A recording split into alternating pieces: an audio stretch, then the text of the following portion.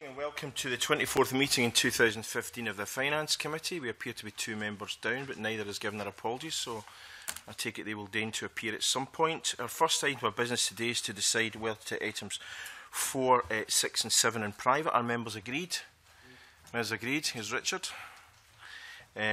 Our second item of business to take evidence on the Scottish rate of income tax as part of our scrutiny of draft budget 2016-17. I'd therefore like to welcome to the meeting Dr. Gerry McCartney, Head of Public Health Observatory, NHS Scotland, Stephen Boyd, Assistant Secretary of the STUC, and Ruchir Khan. I hope I'm pronouncing that correctly. I'll say that every time I see you, I don't know why. Sorry, what did I say? Khan. Sorry. I was going to say heavy night last night, but that'd be a lie.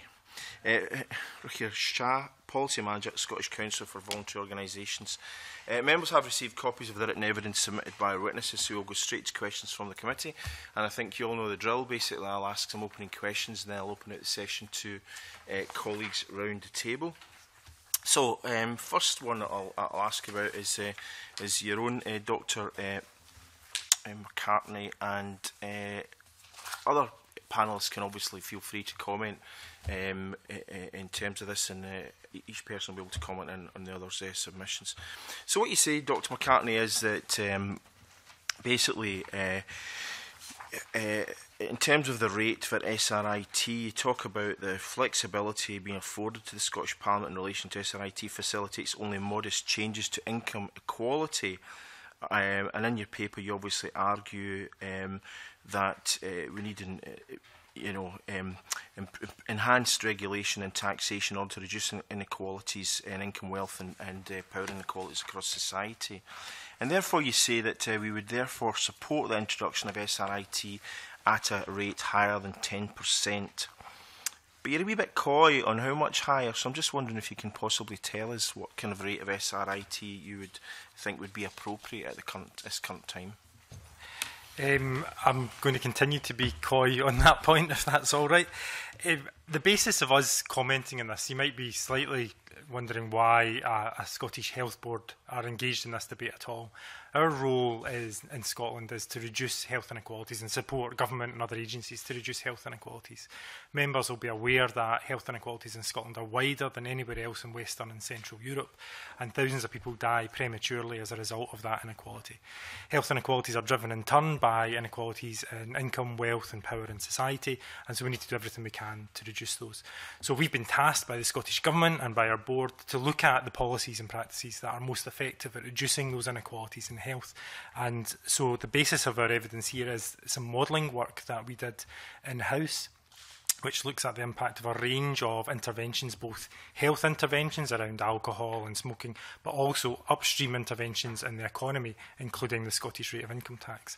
And the modelling concludes quite clearly that those interventions that focus on financial aspects, including increasing the minimum wage, increasing the rate of social security benefits such as GISA income support, but also the use of an increase in the Scottish rate of income tax would all be very effective means at reducing health inequalities by providing some redistribution of income to a greater or lesser degree. And so the more you redistribute, in a sense, the greater the impact would be on reducing health inequalities. So that's the basis of our evidence, and I'm happy to talk to members about how we did that modelling and how robust it is.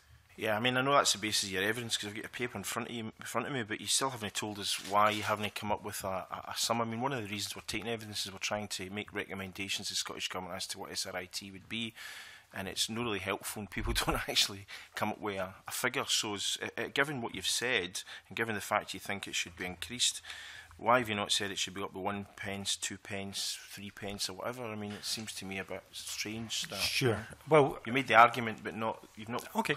You've kind of stopped just before the finishing line. Okay. Well, we were limited in the modelling, so I can only speak on the evidence that we've got available. I can't speculate. That's a clear role that I hold as a public health consultant.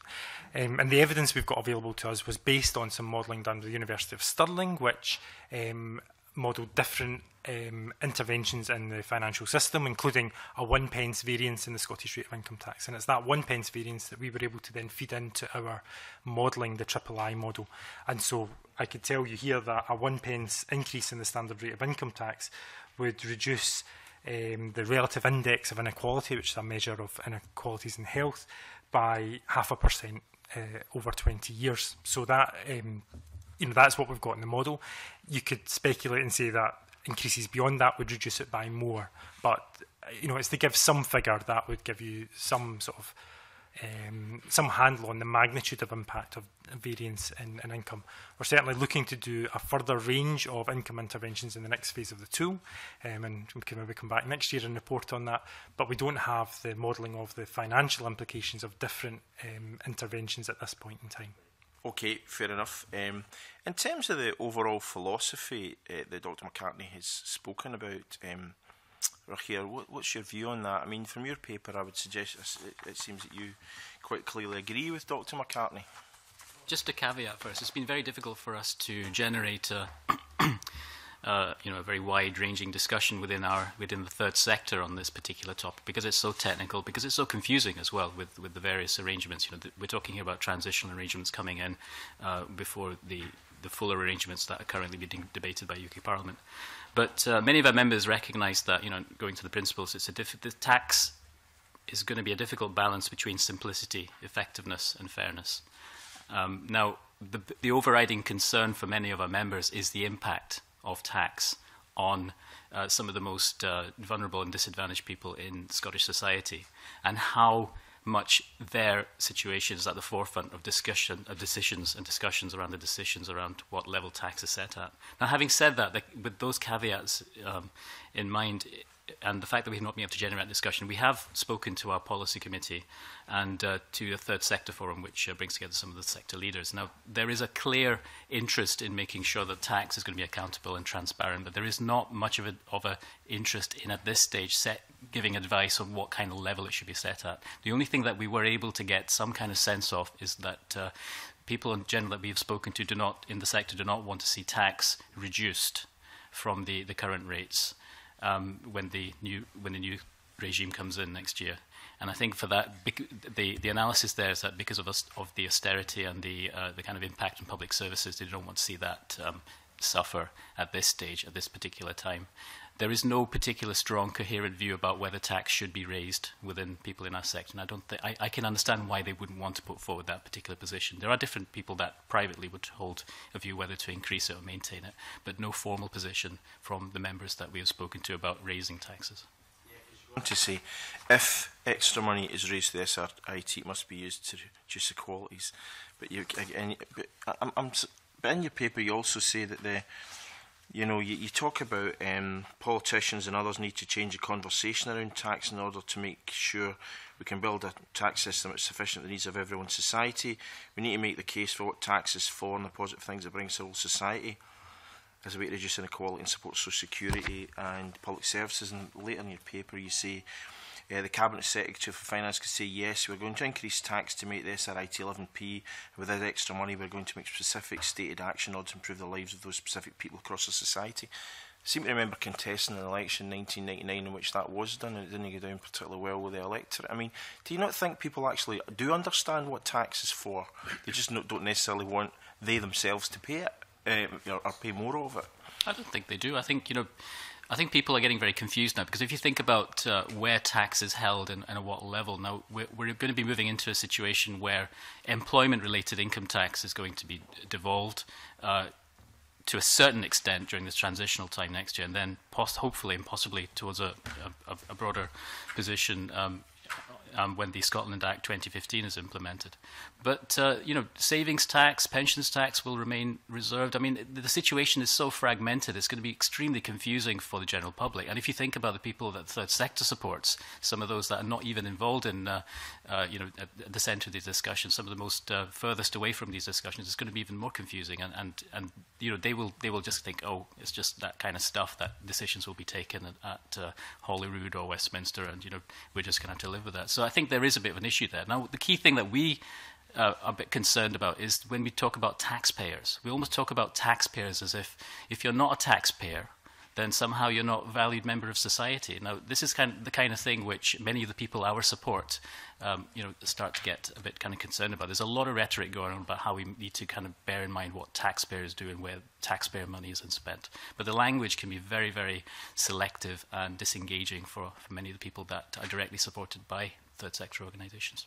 Okay, thank you. Now, Stephen, you've said in your paper that the STC is concerned at the impact of a tax increase on lower wage workers. We had a bit of a philosophical discussion last week as to whether or not that was indeed the case, and we had Lucy Hunter-Blackburn arguing, in fact, that tax increases actually would help the people at the lower end in relative terms, even with the SRIT figures. But you go on to say you have made it quite clear that in terms of the STUC view that the Scottish Government should accompany any decision to leave SRIT at 10p in 2017 with a comprehensive statement on tax policy in the future.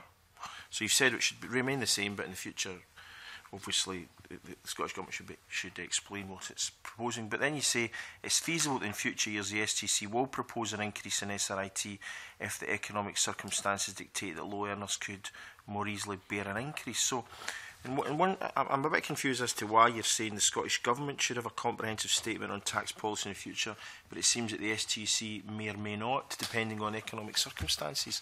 So it looks as if the STC is having its cake and eating it, saying that you want the Scottish Government to come up with a future policy direction, but the STC is kind of hedging its bets. Can you explain your thinking on that? Yeah, absolutely. First off, I maybe say that although we've proposed no change this year, I mean, it was a very lengthy, we've got no problem generating discussion and debate at the STC, I have to say. We had a very long one on this. And the decision about what we felt the committee should recommend this year was based on a very difficult trade-off, I think, between supporting public spending levels at this time of austerity and supporting household incomes, which have been battered over the last few years. So for this specific year that under discussion, we thought keeping SRIT at 10p made sense. Now, I think the call for the Scottish Government, what we're not saying is that the Scottish Government should state what it thinks income tax should be 3 or 4 years hence. It's more an approach with they think you should start discussion around about income tax. I don't think we've benefited from the start of devolution, really, from a particularly mature debate in Scotland about taxation and our different approaches to it. Now, the SDC is very clear about our approach to taxation. If you want to create the kind of economy and society that the Scottish Government tells us it wants to create, we believe they're very sincere about that, and indeed the opposition parties in Parliament have a view about what kind of society they want to create, then you can really only create and sustain such a society with a significantly higher level of total taxation revenues in Scotland than we currently have at the moment. Now, there was a lot of discussion during the referendum campaign about the Nordic nations, for instance. Well, Denmark and Sweden have total tax revenues of about 12 or 13% above where we are at the moment. Norway about 8%, Finland about 9 or 10%, and they've been sustained over the longer term. So if we want to move towards that kind of society, we have to look at how we can generate more taxation revenue. Now, it's an approach to how you would go about doing that in the longer term we think the Scottish Government should start discussing. So I don't think there's any contradiction between saying we want to kind of generate that more substantial debate about taxation policy and what we have said about our position in our written submission. Okay, but obviously the problem with the taxes being devolved at present is we don't have the kind of total flexibility in terms of income tax, as you know, and that's really the kind of difficulty. In terms of the low paid, what would you say to the argument that was put forward last week by Lucy Hunter-Blackburn, who basically said, well, the reason the low paid would benefit in relative terms is that, say, you get £10,600, which no one pays any tax.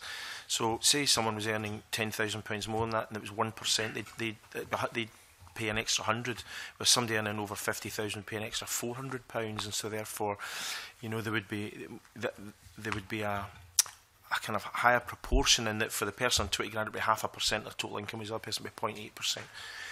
And so therefore it would be slightly progressive, if anything, but it would allow significant resources, about 330 million per 1p, to be put into public services, which obviously help create sustained jobs in that sector and possibly even allow more flexibility in terms of wages in that. How do you feel about that argument that she put over, which incidentally was contradicted by Ben Thompson? But I'm just looking to see what your view is on that, that kind of perspective. Yeah, not surprised it was contradicted by Ben. I mean, I think it's a very serious and relevant argument, and it's one that we had within the SDZ when we were discussing the position that we would set before the committee. And it was one that was expressed very forcefully by a number of our representatives. And again, I would stress that it's one, if we are having this discussion a year hence, and if the recovery has become further embedded, if real wages have continued to rise over that year, then it's one I think we would endorse at this point next year, as we've suggested in our written submission. Our point is, at this particular moment in the economic cycle, having been through what is a historically unprecedented collapse in real wages over the last 5 years, this is not the moment, in 2016-17, this is not the moment in which to increase taxes on the lower paid. But it's not, it's an argument we recognise. I say it's one, if we come back here next year, it's one we might very well support, but it's very much about timing. We don't think the time is right to raise income taxes on the lowest paid.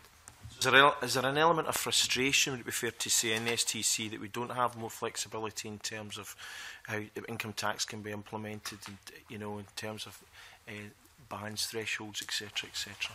Oh, absolutely. I mean, I wish we were discussing the Smith Commission powers at this moment in time, and our submission and our recommendations for next year would look very differently to the ones that we've expressed in our written submission to the committee. But we are where we are, and we're dealing with SRIT, so that is the basis on which we've made our proposals for next year. Thanks for that. Now, Dr McCartney, what's your view on it? The time isn't right in terms of putting up... you've obviously talked about how increase in taxation will, over 20 years, for every 1% reduce inequality by 0.5%. So do you think that this is something we can wait for, given the high levels of mortality?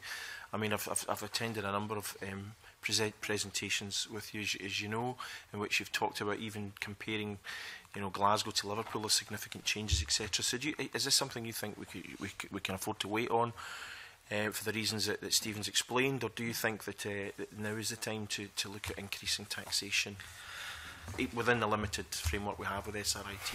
Yeah, well, I would share Stephen's comments about the bluntness of the tool that's available to you at this moment in time, and clearly it would be much more interesting if we could describe a sharper tool where we could vary the bands and do much more to make the tool much more progressive.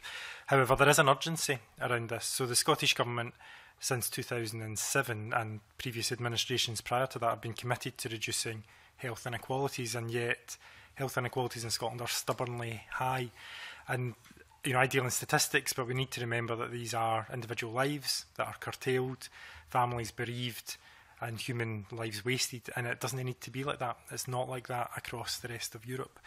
And so, we do need to be careful that if we take money from across society with a blunt income tax tool, such as SRIT, then there are risks that some groups will be disadvantaged, but we do need to also discuss what that additional revenue would be used for, because it could be used to mitigate any loss of income that some lower income groups might have. And we know that the Scottish Government is working hard to mitigate some of the so-called welfare reforms that have come from Westminster. So I think there is a strong case to do something soon, something urgent, something now, to increase the Scottish rate of income tax, but use that revenue to ensure that people on lower incomes are not penalised by that. Okay, so what about that argument, Ruchir? Is that an argument you would support? Of the point of tax being about pooling resources for the common good, then I think the opportunity next year, I mean, you're getting a very blunt instrument, which I kind of agree with, and I mentioned that earlier. But the difference is that what you can do is that the fact that the Parliament is going to be getting those powers next year, even if they are potentially transitional, is that it'll shed a spotlight on the fact that on income tax in a way in which may not have been the case previously in Scotland. So what you've got an opportunity there is to use that spotlight to create a bigger debate discussion with a much wider range of people in Scotland than might have normally taken an interest in tax, to try and reconnect with the idea of pooling resources for the common good. Then you can start to think about the role that tax can play and how it connects with spending on public services. It's not an automatic connect. And I think it's important that we get that conversation going with a much wider range of people than have traditionally been involved in that conversation. So yes, it may not be a very powerful instrument you're getting next year in the Parliament, but it certainly is a spotlight that you are getting on tax, on income tax, which you can use to generate a much wider debate. Okay, thank you. Now, Stephen, in your paper you say the STC notes international evidence strongly suggests that the scale of taxation is more important for reducing inequality than progressivity, which is almost an argument for the kind of, the kind of tax rises across the board. But surely in areas that you've quoted, such as Scandinavia, they are also highly progressive, are they not, in terms of income tax? They're not, actually. Let's try and work through this, because I think progressive and regressive can be used in overly simplistic fashion, these things. But actually, when you compare the UK, the structure of the whole taxation framework in the UK to that in Nordic nations, the UK is actually more progressive. Higher paid workers actually pay proportionately more. Now, this is despite in Nordic nations the top rate of income tax being significantly higher, and also the threshold's been lower, so higher paid people actually pay more. The system as a whole is less progressive because workers or people at the bottom tend to pay more as well, and that's mainly attributable to very high consumption taxes, and consumption taxes being levelled on everything. About income tax levels, because obviously we're talking about SRIT. I wasn't talking about the entire package, of everything from excise duty to VAT to national. So I was just talking specifically, so apologies, about SRIT, simply because we're arguing about that kind of particular tax at the moment. But I'll let you finish what you were saying anyway, because it's an interesting point. The point we were making in our submission is about the taxation framework as a whole, and if I've not made that clear in the written submission, I apologise for that. But again, the point is that we can, the progressivity of income tax, or the taxation system as a whole, can become something of a shibboleth. If we're making tackling inequality our first priority, then what I would argue the international evidence is extremely clear about is the level of taxation, or the scale of taxation, and the total tax revenues that government absorbs year in, year out, that makes the difference in tackling inequality. And I think that that raises a lot of very fundamental questions for all of us, I think, in taking forward a mature debate about taxation. We would argue very strongly that, yes, like the Nordic nations, we need a higher top rate of income tax. We need thresholds to be lower. But I think we also have to accept that all of us will probably have to pay a bit more. I think looking at the role of consumption taxes, which we have traditionally opposed as being a regressive measure, in a fairer taxation framework as a whole, I think you might start to have a very different discussion about what consumption taxes might look like and what they should be levelled on. But this is very long-term stuff. Nobody's pretending, not least ourselves, that we can move from where we are at this moment in time to a Scandinavian-type taxation framework tomorrow. It's probably not even achievable in the longer term, but I think they tell us some pretty fundamental things about the direction of travel. Okay, Dr. McCartney, would you agree with that? Yeah, there's some of the other things that we know that work to reduce health inequalities are where we can regulate and legislate and use the tax system to reduce consumption of unhealthy goods and services and products and encourage the use of healthy things. So we always support increases in tobacco taxation, alcohol taxation, duties, etc., minimum unit pricing for alcohol. All of these things can shift and are well evidenced to shift the balance away from consumption of these unhealthy things, and also to reduce inequalities in the consumption of these things. But ultimately, the fundamental causes of health inequalities are much more to do with the income, wealth and power that people enjoy within society. So I think there's no contradiction between Stephen's position and what we're arguing here. Okay, Ruchir, do you want to add anything to that? I suppose one of the things that historically we do know about Scandinavian countries is that there's also, in the same time as being high rates of tax for across all the bands, you also have had much more universal services, and so it's much more apparent to those people who are paying those taxes at lower income bands that they can see a direct connection with the kind of services they're getting, so they're much more willing to pay those taxes. It's that kind of debate that I think sometimes is missing here in Scotland and the wider UK. So I think, you know, those two go in hand. The perception is just as important as the way in which the tax system is framed in Scandinavia. Yeah, I think you're right. I think the buy-in is important in terms of that. Now, just one final point before I move on, because I've got a number of colleagues who want to ask questions.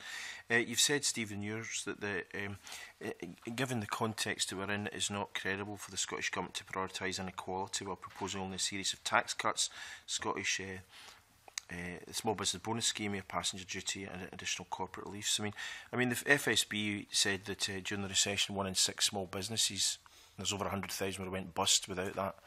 And I visited Glasgow Airport and they said they've got over 5,000 staff, everything from baggage handlers to senior engineers, you know, retail, you name it, right across the board. And they would be able to, with air pass duty being abolished, they'd be able to significantly increase their workforce, certainly by over 1,000. Edinburgh's said similar.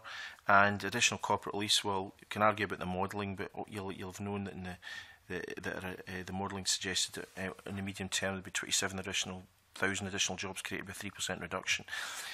So, is it not the case that the whole point of these tax cuts would be in terms of boosting the economy, job creation, and therefore the actual tax revenue that would be raised? I don't accept that at all, and I would argue very strongly that the evidence from all countries and across time is that when you cut taxes, the detriment in revenues is immediate and real, and the economic outcomes are highly uncertain, and if they transpire at all, then they're long term. If you work through each of the mechanisms you've just discussed, the small business bonus, the point we made at the time was, I mean, the average benefit is about £1,400. I mean, frankly, if businesses, you know, if the difference between a business going to the wall or not is £1,400, that business is not viable, and public policy should not be attempting to save businesses such as that. It sounds brutal, but I mean, I think that is a very important point about the. Well, I think, you know, the point about small business bonus, we've had this debate with ministers, the First Minister, for a number of years, and we've been calling on evidence to be produced that describes to us in detail the benefits that the small business bonus has brought to the economy. It's never been forthcoming. We've provided our own evidence. Frankly, it's somewhat out of date now, but certainly for the first 2 or 3 years of the scheme, we provided our own evidence that seemed to show there'd been no benefit whatsoever for Scotland relative to the rest of the UK. In terms of air passenger duty, I mean, it's interesting when I've heard a number of times in the last couple of years, both Edinburgh and Glasgow Airport, talking about how passenger numbers have been growing exponentially, and this is before air passenger duty has been cut. So I would be surprised if there's a significant employment dividend by cutting it further. In terms of the corporation tax, I mean, I just don't accept that modelling is credible, and even if we do accept it as credible, the additional 27,000 jobs over 30 years is, you know, a tiny benefit, frankly. And again, it's the tyranny of large numbers. The 27,000 sounds like a big number until it's put properly in context, and when it is, you know, the benefit is marginal in the extreme. 27,000 sounds a lot of jobs in an economy the size of Scotland's, and just so I mean, I don't know if the FSB would argue it's £1,400 per business. I mean, so are they wrong if they say 1 in 6 of their businesses would have went to the wall during the peak of the recession? It's on the basis of an unscientific survey of a tiny sample of Scotland's small business community. I mean, again, I just say we've had no credible academic evidence to show us the benefits of the small business bonus. We have produced our own evidence. I mean, it's 4 years old now. I'd be happy to send it to the committee, which asked a number of questions about the scheme. None of these have ever been answered, despite repeated calls to the Scottish Government to do so. Be very helpful. Dr. McCartney, what's your view on these issues? I could make a sort of limited comment on air passenger duty that might be relevant. If we're trying to encourage economic growth with a view to increasing employment and the incomes across society, and with the view that that would improve health and reduce health inequalities, that may well be useful. However, if the ways in which we increase economic growth result in greater air pollution and increase the risk of climate change, the negative impacts on health and health inequalities will more than outweigh any short-run economic growth benefits that might occur. Members will be aware of the reports in the press the last couple of weeks, based on an annual report done by the Department of Health looking at the number of deaths due to air pollution across the UK and in Scotland specifically. And the numbers are staggering. I think something in the range of 5,000 deaths per year. So measures that increase economic growth and will quite clearly increase air pollution, we need to be careful about that. What's more, the premise that air passenger duty cuts will increase economic growth by increasing the number of employees at airports, I think we need to be careful about too, because the net number of tourists leaving Scotland through our airports compared to the number of people arriving is much greater in the road out than it is in the road in, and so increasing airport capacity is likely to drain economic activity as Scottish tourists go abroad to spend their money rather than spending it here. And so I think we need to be careful about the model of growth that we pursue and be confident that where we are trying to increase economic growth, that will have a robust impact on the factors that will improve health and not have inadvertent consequences that might not be expected. Less likely to have to go down and stay overnight in Manchester to get their holidays or go to Gatwick, rather than actually decide, oh, we won't go to Loch Lomond, we'll go to Florida. I mean, I can't imagine that many folk would decide, on the, in that regard. In terms of air pollution, I understood less than 2% of air pollution was caused by aviation. Most of it's actually cars. There's a vast, overwhelming majority of pollution is caused by individual cars that people go on their own daily journeys. These things make a contribution.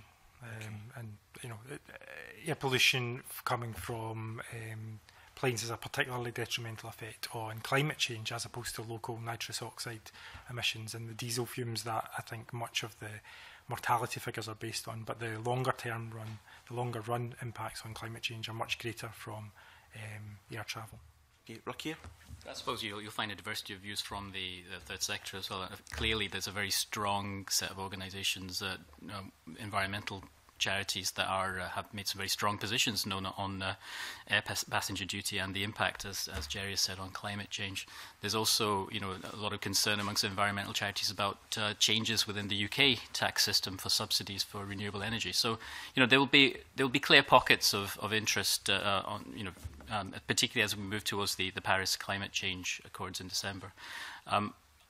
So there will be other parts of our sector that might well argue that the impact on those people that might be going for budget airlines and so on might be bigger. But as again, this is one of those issues where you'll get different views from the third sector and charity sector. Okay, thank you. I'm now going to open up the session to colleagues around the table.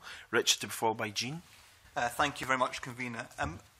Dr. McCartney, in your evidence, you talked, you referred at some length to the need for preventative interventions and the need for preventative spend. This committee's been very interested in that whole area of public policy. And last week, we heard from Lucy Hunter-Blackburn about a situation regarding local authority funding being in such a situation that it meant that in many circumstances, families which she described as being on the edge of vulnerability weren't able to receive the support and interventions that they required. Would that, in your view, make an argument for, as she put forward, increasing SRIT, having a rate above 10%, specifically for the funding local authorities so that those services can be extended to those additional families who require them, and would not make an important argument for that if that funding isn't made available, in fact, it's going to cost a public person, potentially cost taxpayers more in the future as well. Yes, I would agree with what you describe. There's a demographic issue occurring in Scotland and in common with the rest of the Western world, whereby as our populations age, the length of time in which people spend in ill health and in need of health and social services increase, and that has currently and is projected to increase in the future a huge financial implication for governments, including the Scottish Government. And so there's a challenge there to prevent as much of that morbidity, that time spent in ill health as possible, both to improve people's lives, clearly, as the prime objective, but also because of the financial implications of that. So policies, practices and services that can prevent that and compress that period of morbidity, as Derek Wanless put it, are vitally important if public spending is to be kept sustainable in the future. Now, we know many of the factors that will allow that prevention agenda to be realised.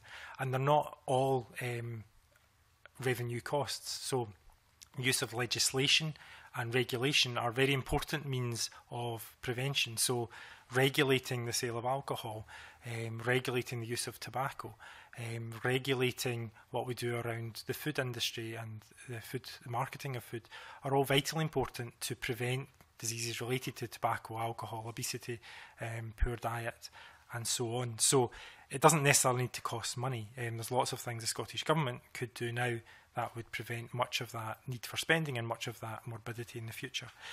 However, there's a lot of public services that are also highly effective at both coping with increasing morbidity and could prevent much of that.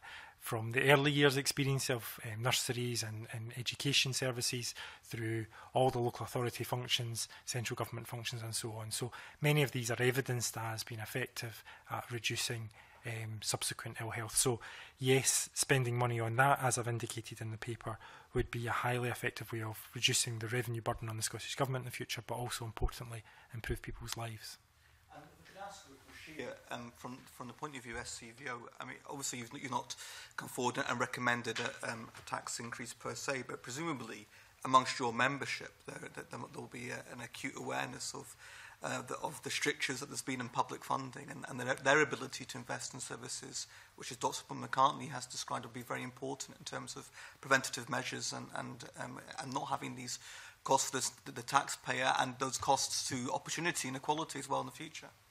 You know, for that very reason, there doesn't seem to be an appetite to reduce taxes, particularly at this time while we're going through this austere compression in public services. But I suppose the other point I would make is that you do not need to increase taxes in order to invest in prevention. Prevention is something which you can do with budgets now. And I think what gets in the way isn't so much the lack of money. What gets in the way of pushing towards prevention, in my view, is the political will, fear of how people might receive any shift in major budgets away from acute services, budget protectionism with some of the way in which we've organised our big blocks of services, and vested interests in the way the system currently runs. That's, I think, the reason why we haven't been able to shift as much to prevention. So I don't think looking towards the new tax powers as a way of kind of bringing some extra money that we could then put into prevention is necessarily the panacea here. I think we do need to look at our budgets independently of the tax system there. But yes, you know, in terms of how tax relates to it, there isn't an appetite within our sector, as far as we can tell, with all the caveats I mentioned earlier about how much we've been able to generate debate on this, towards reducing taxes. Again, those tough decisions on spending to be made is an ongoing problem and not one that's easily resolved, as you've highlighted. My final question comes back to a proposal which was made by Ben Thompson, which was interesting, if nothing else, which was that you'd have a cut in SRIT, but you'd have a big increase in council taxation. So actually it would be a balance in terms of the overall funding received through taxation, but more of it would be raised at a local level. I wanted just to get the panel's view on that proposal, if perhaps you'd seen the detail of that from last week's evidence. And in terms of, just, Ruchir, you've talked about in your submission about the importance of explaining to people the value of taxation, why they're paying the taxes, what they're getting back from that. If there was that kind of switch, or more of it's happening at a local level, do you think that would make that argument easier, or would it be just as difficult to pursue? I think we gave evidence to the joint causeless Scottish Government inquiry into local taxation, and you know, one of the points really there is that when it comes to local taxes, the current system really isn't really designed in that way, where you can separate out the impact on those more in poverty than others. It's even more blunt, if you like, than the powers that will be coming to the Parliament next year. But I suppose, you know, we have always argued, and we argued at the back of the Smith Commission with a lot of support driven by our membership, that, you know, we would be keen to see a portfolio of taxes devolved to the Parliament, rather than just, you know, a lot on a very, very specific narrow tax basis, which is what we're getting in the Scotland Act 2015. So a portfolio of taxes means that, yes, you can then start to kind of rebalance and look at how you tax people differently. But again, it goes back to what Stephen Boyd has mentioned in his response quite rightly, that, you know, you need to think about how progressive the tax is, where does the burden fall, and how do you make sure that the approach that you're taking with taxes works better. I mean, again, those countries that manage over time to sustain significantly higher total tax revenues tend to tax much more on a local basis. So I think there is something in what Ben's saying. I think if we do shift a far greater proportion of taxation responsibilities to the local level, yeah, and it does do more, I think, to help people understand how these taxes have been spent. It should help increase the quality of local democracy as well, and I think we're all currently engaging with the Commission on local taxation. But it should help sustain higher tax revenues in the longer term. I think the danger is trying to do this over 1 year in a very, very blunt fashion, which I think sounds positively dangerous. It's something I hadn't really thought through until this morning, but I think just to whack a great sum off income tax collected in Scotland and just to shift that onto council tax raises all manner of questions, not least about how this tax is collected and how individuals and families cope with that transition. Clearly, if you're paying income tax, you're doing it through PAYE. People tend to find this an easier way to manage, I think, than paying council tax kind of monthly and having to, you know, arrange to do that themselves proactively. So I think there's all manner of issues there that would require some pretty careful forethought. I think the suggestion that we should increase council tax as it currently is as a means to addressing some of the issues that are prevalent in Scotland at the moment is not one I would support. So we also modelled changes in council tax rates and the impact that would have on health inequalities, and that would exacerbate health inequalities because it's such a regressive tax. So you would have to do a massive amount of recycling of that additional resource to redistribute the income, the additional income you might raise through it, in order to mitigate what you would be doing by increasing that regressive tax. I think the points that Stephen and Ruchir make around increasing the total tax take and improving local democracy are true, but one other consequence of increasing local tax in this way is that we have some of the areas in Scotland with the highest local government taxation rates, which already have the highest mortality rates and the highest rate of health problems, so namely Glasgow and surrounding deprived areas in West Central Scotland. And so you put the demand for services and the payment of those services on the already most deprived and lowest income groups. And this is a problem that Glasgow has suffered for some time, whereby its local tax base is much diminished compared to the need that it serves within its city, but also the needs that it meets for people coming in, say, to use its museums and such like. So I think the local taxation versus local democracy issue is a tricky one to resolve, but certainly we wouldn't support an increase in council taxation as it currently is because of its regressive nature and the knock-on effect. It gives us a different model in terms of its progressivity over, you know, as you put it, being a regressive tax. So it'd be interesting to see your modelling, Dr. McCartney, so we can compare the two. Yes, it's all cited in the evidence. I'm happily share more of that. Thank you very much indeed. Jean, to be followed by John. Thank you. Thank you. I wanted to... it's been suggested that there might be people leaving Scotland if the tax rate here was higher. And in each of your professions and the organisations that you represent, do you think that that's an issue?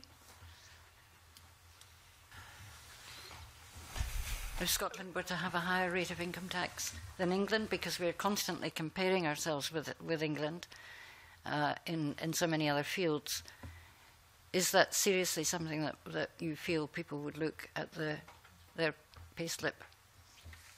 I mean, I could start if that's helpful. So we based our modelling on, as I mentioned, this University of Stirling model of variations in the various tax powers that were available to the Scottish Parliament. And one of the assumptions they made in that model was about the degree to which people might move in response to changes in the taxation. And I mean, it's assumptions, but it's based on the international literature, and the number of people moving at the kinds of magnitude of scale of changes in taxation system that are being proposed and discussed today were minimal.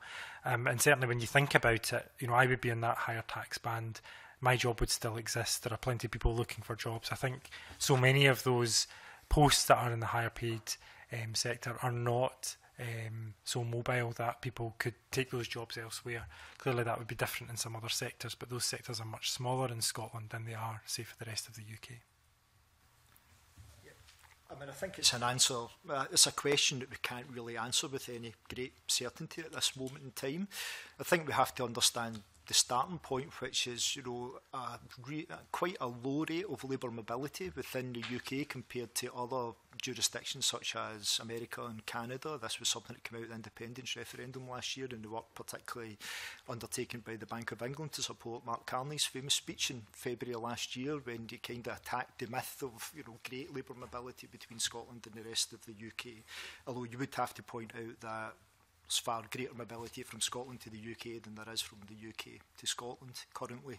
I mean, we would certainly support in the longer term, once we have control over rates and thresholds, having a higher top rate of tax in Scotland. But I think you'd have to understand that it would be a policy experiment. We would not be able to forecast or model the consequences of that change with any great certainty. I mean, the integrated market of the UK is kind of unique, and now we can look at what happens in the States and Canada, other jurisdictions, but I mean, we will only know what it's going to do to labour mobility within the UK once it actually happens. Now, we think that it's not all about revenues when you talk about top rate of taxes. It changes behaviours as well.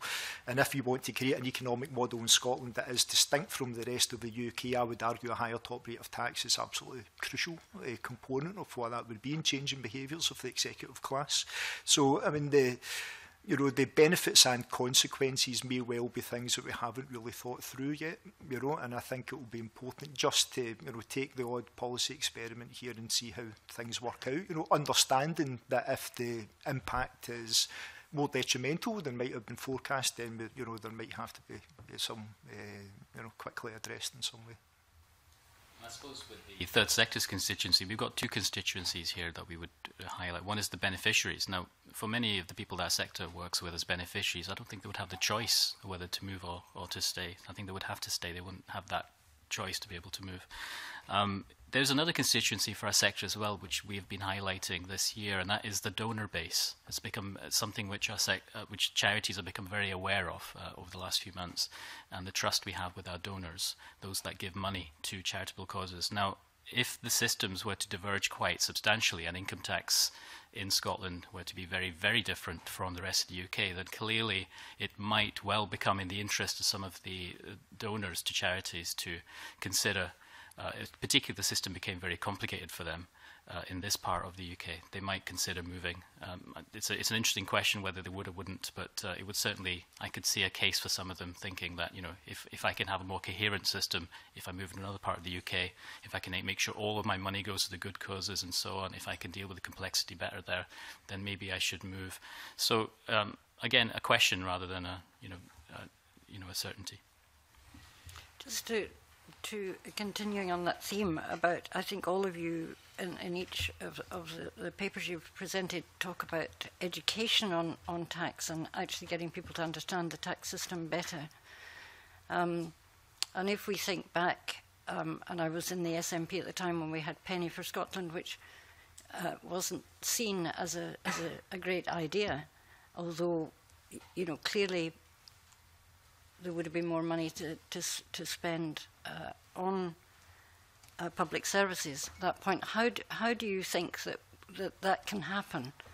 That actually getting people, do you think that money should be ring-fenced? I mean, governments don't like that, but is that something that you think would have public appeal in terms of absolutely seeing how what the penny income tax, if it was a penny increase of 1%, 10% of the 10 pence, would mean in real terms, and how it might be divvied up would actually make that more appealing? I mean, I could offer a very limited comment on this, and that's just to look at the Scottish Social Attitudes Survey, which asks questions on people's appetite for further redistribution. And although the proportion of the population which support redistribution has come down over time, it's still substantially above 50%. And so although that doesn't specify particular policies or particular increases, there does seem to be a majority support for greater redistribution. It's also, I think, widely accepted that the narrative adopted by a whole variety of people in the public arena around how we describe particular groups and their needs, and the whole strivers versus shirkers debate, the description of welfare recipients and people who require different aspects of the social security system has often been quite divisive and has reduced the social solidarity and the universal approach to both providing services and universally all contributing to them. And I think that we all have a responsibility in how we describe, how we fund and provide public services to enhance that social solidarity, lest we exacerbate inequalities and the basis for addressing inequalities in the future. Do you think that since the referendum, a lot of comparisons were made with mostly the Nordic countries who are higher taxpayers generally, that there is actually a greater, that has given people a much greater awareness of what happens if you pay more tax? I mean, in a sense, there's been a bit of an argument around that already. Even if it's just comparing, the government saying that we can have Nordic public services without increasing tax, but taking that out of the equation, I think that people have looked at that in a different kind of way. Would you agree with that? I think for me, part of the trouble here might be if we're looking at this in terms of the tax that you're paying as a taxpayer. How is this being spent and where is it going? I think that then starts to look quite strange and dour to those people that maybe are not paying income taxes because they're below the threshold, or maybe they're not. They're depending on more support. I think it's probably better to look at this from the perspective of the tax that government collects from all sources, whether it's through from corporations or through consumption taxes or through duties or whatever it might be, to look at tax in the whole and seeing how that is then spent and looking for people to buy into that, rather than to personalise it to the extent of where is your penny that you're putting in going, because then you start to only speak to a very particular section of society. Yes, I'm not particularly confident that the referendum debate left us in a significantly better place to have this discussion than before. I think there were a number of narratives that arose during that debate that were not particularly helpful, i.e. we could be more like the Nordics, but all we needed was more and better jobs rather than higher tax rates. I mean, Gerry and I were both involved with the Jimmy Reid Foundation, and Gerry will remember lengthy email exchanges before we published a paper on taxation in which I was arguing strongly that that was a risible approach, frankly, to funding public services on the basis of a Nordic model. And I think it's also important that we don't get too dewy-eyed about what's happening in the Nordic arena at this moment in time. I mean, their higher tax systems have been under significant attack for a number of years now. And we've seen in Sweden in particular the total tax revenues fall reasonably substantially over the last few years. So I think, generally speaking, certainly the scale and quality of political debate in Scotland has improved. I wouldn't make too much of that over the last few years. So maybe we're in a better place in which to start generating a more mature discussion about taxation. But I don't think the referendum debate in and of itself left us in a hugely better place to have discussions specifically about taxation. Okay, thank you. With Gerry McCartney, I addressed a public meeting in Elderslie in 2013. I remember taxation playing a very big role in that debate. Just one thing I would just say for clarification, though, to what Jean Urquhart said, the SNP did actually specifically point out how that money would be spent in a ring-fenced way on housing, education and health. I don't think it necessarily made that much of a difference. Tony Blair, his government raised taxes through fiscal drag, excise duties, VAT and national insurance going up. In other words, he'd said that they would increase income tax, but other taxes were allowed to rise. And sometimes politicians, because the public don't feel it perhaps in the same way as income tax, it's almost a totem. They use these other methods, but of course we don't have some of these methods available to us here in Scotland. John, to be followed by Gavin. Thanks, Convener. I was quite impressed last week by Lucy Hunter-Blackburn. I don't know if you saw her paper or heard some of the things she was saying, but she gave us some figures about what tax would actually be paid at different levels of salary. And I mean, she was arguing that SRIT is progressive, and I think that's been a wee bit of a uncertainty and a bit of debate. So, I mean, can I ask you guys, do you think SRIT is progressive? No, I don't think it's progressive in and of itself, but that's not to say that the funds that could be raised through increasing SRIT could not be used in progressive ways. I mean, I mentioned earlier on, I think we can use progressive and regressive in very narrow and simplistic form. So I've read Lucy's submission. I thought it was very good. It's a serious argument, and as I said, I mean, it's one that certainly informed discussion and debate at the STUC. It's one, and again, and I have to stress that our position is on balance, and on the basis of a very difficult trade-off. And if indeed the Scottish Government chose to run with Lucy's suggestion, then I mean that's something the STUC could entirely live with. I mean, this is something again that we are, for this specific year under discussion, we are making a recommendation. We understand that there are other approaches, and it's certainly not a die-in-the-ditch position for us. So I think it's a reasonable case she makes, but I think the fundamental point about whether or not SRIT is in and of itself progressive, I can't agree. I mean, I think it's clearly a regressive instrument. Either of the others like to comment on that? Only tangentially, and that's to say that the reason that the income tax increase is modelled to have a positive impact in reducing health inequalities is because there's a non-linear relationship between income and health. So you have to increase incomes by quite a lot at the upper end of the scale to make a difference to health, but not by very much at the lower end of the scale. And therefore, small changes that improve the incomes at the lower end or will have a bigger impact there. So that's why it comes out as being progressive in terms of health inequalities. I think the argument about whether SRIT itself is regressive or not depends a lot on how you measure it in relative terms, absolute terms. Stephen's right. Normally it's in relative terms, which is why it's normally adjudged to be regressive, but clearly it would take a greater amount of tax, and so in absolute terms you could argue it was. But the bigger prize clearly is to have greater adjustment in the bandings and other aspects of other taxes as well. So it's about what you do with the money as well as how you collect it. I mean, clearly it's got progression built into it, which is what Lucy was highlighting last week. But the difference here is that the progression is what you're given. It's not something that you can change or make more progressive or rebalance. And I think that's why overall, and plus the fact that this is just a very single, blunt instrument that you've been given, and you can't use policy. You can't deploy policy decisions within the Scottish Parliament to change how it's balanced. I think that takes away the overall sense of progression. But yeah, of course, it's got an element of progression built in, and Lucy could quite easily provide those figures to show that element. That it's just a question of what you can actually do within the Scottish Parliament to change it. Because the figures she actually gave us were that if somebody went from 25,000 to 125,000, that is, their salary increased 5 times.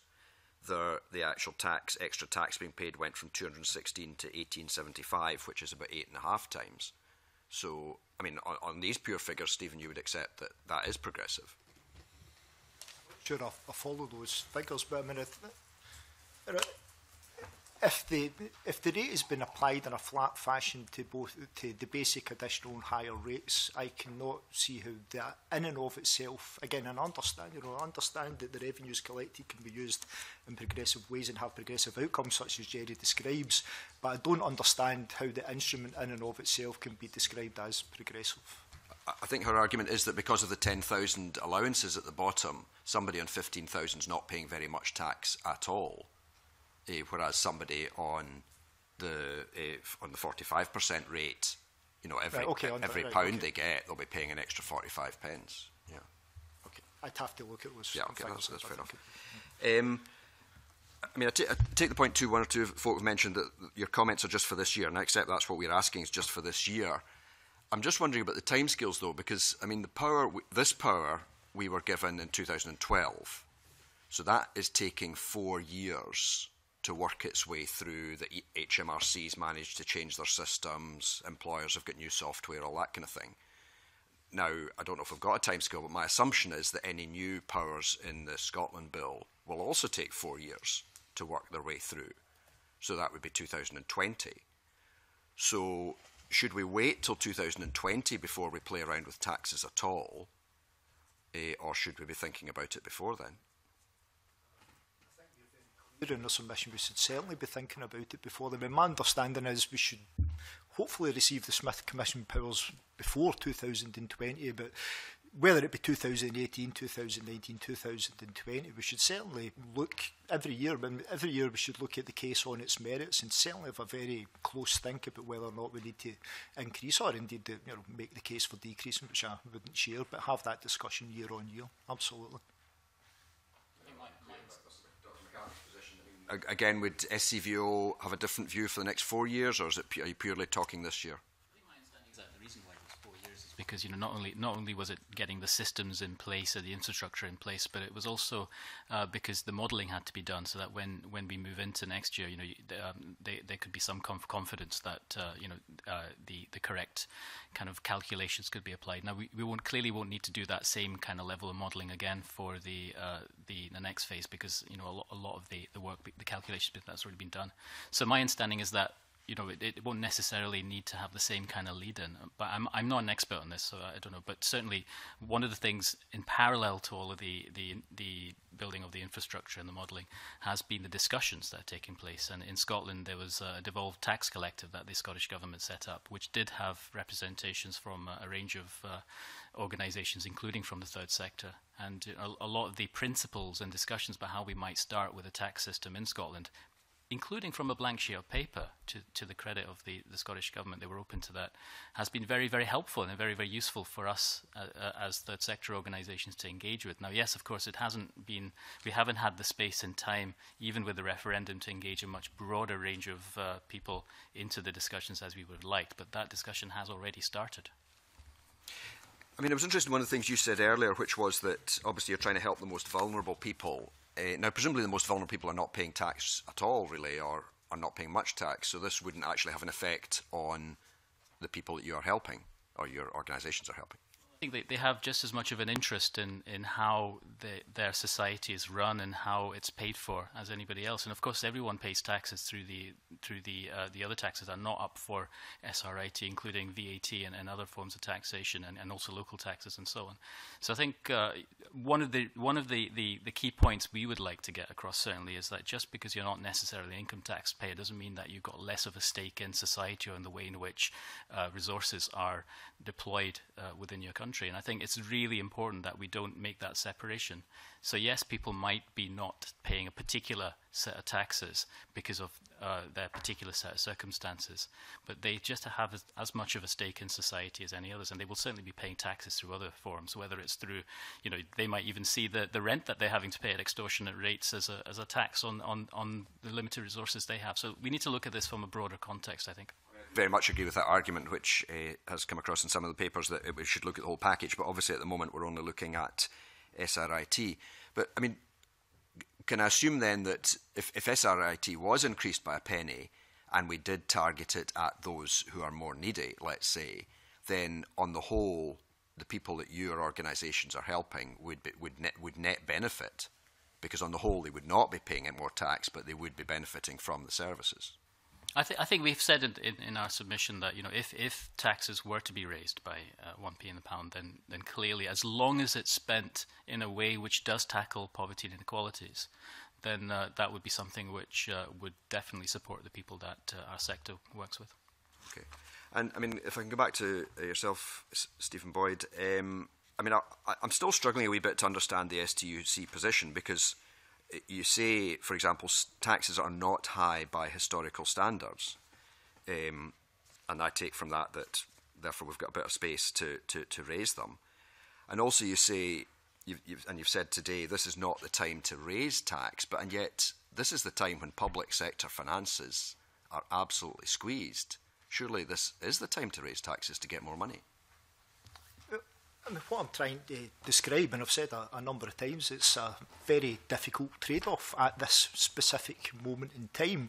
Now, if you're having this discussion again in a year's time and the economy has continued to grow and the labour market has continued to stabilise, then absolutely I think the point that you have just made about additional tax revenues being used to support the most vulnerable people in society is one we would absolutely support. Our judgment this year is that coming off the back of 5 years of historically unprecedented real wage falls, the recovery is still, not particularly robust and a number of significant uncertainties. It may well even play out between now and when the tax is implemented in April next year.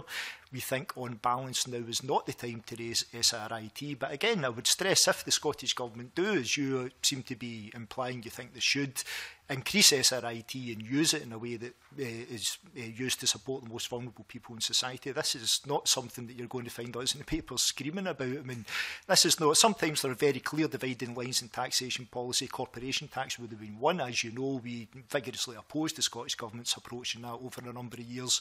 I think whether or not we should increase SRIT by 1 or 2p next year is an altogether different kind of debate. It's one where the dividing lines are much more blurred, and we would certainly be much more accommodating to the Scottish Government changing their position on this than we were on an issue such as corporation tax. And is one of the factors in your attitude or your position, and I realise it's a kind of net effect of all your different members, but does it make any difference if we said that penny or tuppence was hypothecated or ring-fenced or something like that specifically for, say we put it all into mitigating welfare cuts, or say we put it all into GP practices locally in poorer areas? Would that kind of thing make a difference to your position or not really?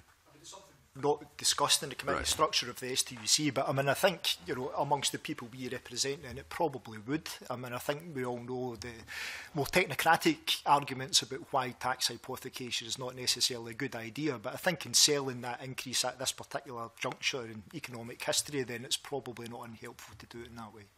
Okay. We come back on that point. I would be very, very concerned with that approach, because in one sense it would be seen as, well, we've managed to cover and sort out the welfare mitigation side of things, because look, we're taking this 1p and we're using that to mitigate it. And what about the rest of the budget? So I think I would be concerned about trying to ring fence and try and say that's the bit which will sort out welfare, and that means we don't need to worry too much about the rest of the budget and how we might use that for tackling poverty and inequalities.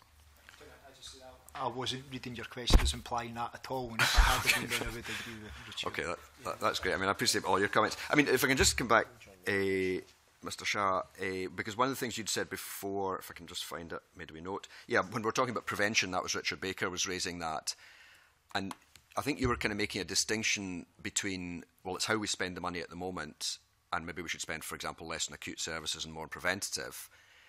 But surely, if we had a bit of extra money, that would actually take that pressure away, because this disinvestment thing and taking it away from the acute services is very, very difficult, for example, in health. So, if we could raise a bit of money and put that into preventative, would you be happier with that? I think what would happen is that we would get in a situation where we raised a bit more money through the income tax, and we would be back here in a year's time discussing the very same thing. If we can only raise it a bit more, we might be able to then put it in prevention, because the acute services will swallow up whatever resources you put in overall through the tax base. I really think it would be very difficult to try and hive out, for the same reason I gave in the previous point, to try and say this bit of extra money is for prevention. It kind of makes it sound like it's a luxury. Doing prevention is a luxury. It's not a luxury. It's absolutely essential, and it needs to be the whole budget, the whole resource that's looked at, not just any additional extra that's done there. So I wouldn't necessarily agree with that point, no. Okay, thanks. And finally, really, Dr. McCartney, you do give a reason what we should do with the money if we were to raise more money. And, for example, you say increase the incomes of the lowest income groups, fund high quality universal services, brackets with proportionate universalism. If we said that to the public, that would be quite kind of wide, really. Do you think we can sell that kind of argument, let's raise income tax 2 pence for that, or do you think we need to be more specific and say, well, let's put this chunk into, say, GP services in the deep end practices or something like that? How this is sold to the public isn't my area of expertise, and so I don't want to be drawn too much on that. I would like to make 2 points in relation to what colleagues have said. First of all, in relation to welfare cuts and social security benefits, we know what's coming down the track for the next 5 years, or we know at least what's coming down the track, and there may be more to be announced from the UK government. And the incomes of many of our Scottish citizens who are reliant on social security payments, who are on the lowest incomes, lone parents particularly, young men being sanctioned off of GISA, are going to be plunged into absolute poverty over the next 5 years as that policy winds its way through the system. And the question about whether we do something now or whether we wait, and you put up the prospect about, it might not be 2020 before we have more powers around this. I think if we continue to wait and not use those powers that are available to us, we do run the risk that things will be an awful lot worse by the time we get round to discussing what we might do with more powers. And I would just support the point that Ruchir made earlier on about prevention. It doesn't need to be a cost to the Scottish Government to do prevention. Most of the effective things that you do around prevention are about regulation and legislation and don't actually cost an awful lot of money to implement. It's more simply, the costs of implementation rather than some revenue stream to employ staff to do X, Y and Z. So a lot of the effective means of prevention are available to the Parliament at the moment, but those options aren't being taken up. If I can just follow up on that, something like the family nurse partnerships are often an example of preventive spend, but that would require money to be put into that, would it not? But there are other aspects around, say, the regulation of food or for the regulation of alcohol sales. Right. What's perhaps unknown is that in the USA and Canada, many off-trade premises for alcohol sales are actually owned and run by the state jurisdictions, and that reduces the marketing of alcohol, it reduces the availability of alcohol, and reduces the mortality of alcohol. There was a very high-quality systematic review done by Han et al. That showed that very clearly as different states nationalised and then privatised its off-trade licensing. It had a huge difference in alcohol deaths, and so that doesn't cost an awful lot of money. It's kind of revenue neutral. These things are available now. Very much. Okay, thank you, John. Gavin, to be followed by Jackie. Okay, very thank you. Right, I'll start with the NHS Scotland submission. You talked about the impact of a 1p increase in tax. Just to be clear, did you only measure the impact of a 1p increase in tax? That's the only modelling that was available to us at the time. Okay, and you're looking to do more for next year or so on. Okay, so you don't have any other figures, but just from what you do know, if you increase 1p to 2p, would you expect it to double? Would you expect it to increase, or is it just impossible to say without looking at modelling? It would likely make further reductions to health inequalities. I couldn't quantify exactly how much. It's impossible to say unless you look at the modelling. Yeah, and that's something we will look at doing, and indeed we'll look at some of the other powers that will be coming to the Scottish Parliament in due course and try and model some aspects of that. Okay, fair enough, thank you. STUC submission, again, you've answered some questions about this comprehensive statement on tax policy, which you would like the government to do. You've outlined, I guess, that it's more about an approach as opposed to exact figures.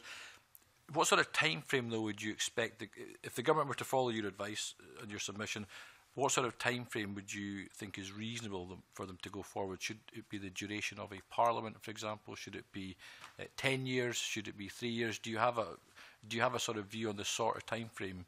I hadn't necessarily been thinking in terms of time frames. It was more just an approach to the tax powers that we know are going to be forthcoming. So a kind of how you would start to, the Scottish Government has set out very clearly that tackling inequality is its overriding concern in this Parliament, which we absolutely concur with. So knowing that you're going to receive significant new tax powers, how would you begin to wield? What would your approach to taxation be when inequality is your overriding concern? What kind of things would you be looking at? How would you begin to plan your taxation framework in the longer term? So I hadn't really been thinking in terms of time frames, but I would say the next couple of parliaments would probably be more appropriate. Okay, well, that's helpful. And last question is just the SCVO submission. The submission sort of laid the groundwork for a tax increase, and then it explained how it would spend additional money, but it didn't suggest a tax increase. So I'm just keen to explore why it didn't. Is it a case that you didn't get an opportunity to speak to enough members to form a view, or is it the case that you spoke to a lot of members and the view was mixed? Some wanted an increase or some didn't, or was it a case of the members said they didn't want an increase? I'm just keen to explore why you didn't ultimately reach a view. It's interesting you say that it lays the groundwork. I mean, I suppose I can see why you might think that, because we said that, you know, from the conversations that we were able to have with the formally with our policy committee in Third Sector Forum and other arenas, there wasn't really an appetite for reducing taxes during a time of austerity. So that then suggests that the only way is up. So I can see why you might say that. But at the same time, there wasn't a view, very strong view, expressed collegiately around increasing taxes either. I mean, I think the concerns would be, you know, you could increase tax, but if that increase in tax is just there to offset a reduction in tax, let's say for business rates or something else, or some other area within which Scottish Parliament has competence, then clearly that's not going to work. So the view that we were able to collect was that if there is to be any tax increases, then, you know, this is how it should be spent. Now, we would apply the same principle to a majority of the rest of the budget that's available to the Scottish Parliament and Scottish Government. So, you know, I wouldn't kind of read into it that this means that we're basically trying to prepare the ground for tax increases. We haven't really expressed a view on that. Fair enough, fair enough. Thank you. Thank you, Jack. To be followed by Mark. I'll be very brief, Convener, because a lot of it has already been covered by colleagues. But I wanted just to touch on the point made by Stephen Boyd, because what you're saying in the SGC submission is, you know, progressive income tax doesn't actually get you there to tackling inequality. It's a much wider discussion about taxes in general that will reduce inequality. Given that we would expect any government to set out its approach, what pointers do we have so far as to the Scottish Government's approach to taxation that would lead us to conclusions about the future? And I wonder whether you'd make some observations on that. Yeah, I mean, first thing I would say about progressive income tax would be a very central component of the kind of taxation framework we're looking at, so we're not saying that's not an issue. I think we enjoy a very comprehensive and constructive dialogue, ongoing dialogue with Scottish Government ministers and officials almost on a daily basis about how we develop the Scottish economy in the interests of all our citizens. Now, we agree about an awful lot of things, but we have very often disagreed on issues around about tax. As you know, corporation tax, we've had a very public spat about that. We would be concerned in the area of taxation about a number of signs we've had from Scottish Government ministers over the years. Corporation tax would be one, albeit the current economic strategy has reined back significantly on that position. The various mechanisms we discussed earlier on in the sessions, the small business bonus, air passenger duty, etc. And there has been an ongoing stream of suggestions about ways taxation could be cut on the basis of assumed incentive effects that we don't believe will materialise, which is why we don't support them.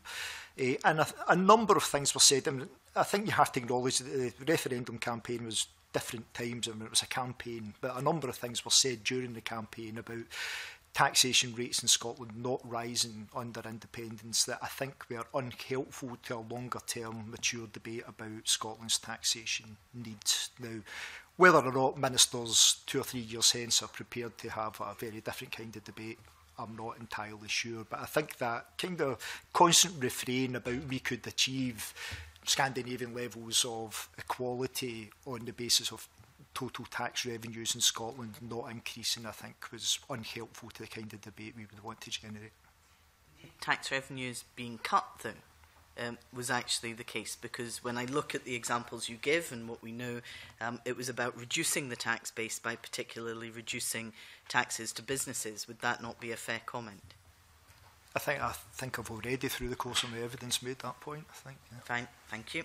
The question here seems to be now whether to increase now or to wait, and I think the STUC's position is to judge year by year. I'm kind of curious, because I think Ruchir makes a very good point. The amount of yield you would get from 1 pence on the income tax in relation to the Scottish rate of income tax is actually quite small. So what kind of effects do you think this would have in quantum terms? And is there not a better argument to be had about shifting the spend within the overall budget, which is substantially higher? And I put that to you all. I mean, do you want me to start? Yes, it's a small change, but it's one of the few changes that are available, if you like, and I think we've all discussed how we'd like to have a different conversation when we have a larger range of options on the table, and hopefully we'll do that in the future. But I think there's small changes are important. That's still people's lives that can be affected, both in terms of their health outcomes and when they'll die, but also in terms of the money in their pocket and their quality of life. So small changes matter, because lots of small changes add up to big changes. But yeah, it'd be nice to have a wider conversation. In terms of how the money is spent, we would encourage a shift towards preventative spending, and we could have a further debate about what that means and what isn't preventative around the system. There are mechanisms within the health sector already to try and minimise ineffective spending. So you'll be aware of things like the SIGN guidelines, the Scottish Intercollegiate Guideline Network, which try to reduce spending on ineffective medicines, drugs, new health technologies, often marketed by pharmaceutical agencies, to try and get a revenue stream from the NHS, which may not actually be that effective. And we always need to guard against the demand for ineffective treatments and ineffective interventions. We've also got a very strong position within NHS Health Scotland of ensuring that robust evaluation is built in at the start of any innovative policy. And so we too often blunder into a policy announcement on an intervention that sounds good, but in truth we don't know whether it will be effective or not. It's implemented in a way that there's no randomisation, there's no robust control groups, and by the end of the intervention we're none the wiser about whether or not it was effective, and we need to stop doing that. And I would encourage all policymakers and politicians to be more honest, in the sense of saying sometimes we don't know what works and we're willing to experiment here, and we'll tell you in 5 years whether or not this did work, and we'll tell you because we've implemented in a way to allow that. But if people nail their colours to the mast and say this is going to be our policy and it will be effective, that creates an awful lot of disincentives to evaluate it robustly and find out whether or not it did actually work. And so where we are trying to move towards prevention, let's build in that evaluation from the start and learn what works, disinvest in what doesn't work, and then use that money to try other things. I think there's been a theme during this particular evidence session of whether we could hypothecate any increase in the SRIT towards specific ambitions, whether it be prevention, tackling inequalities, welfare, and so on.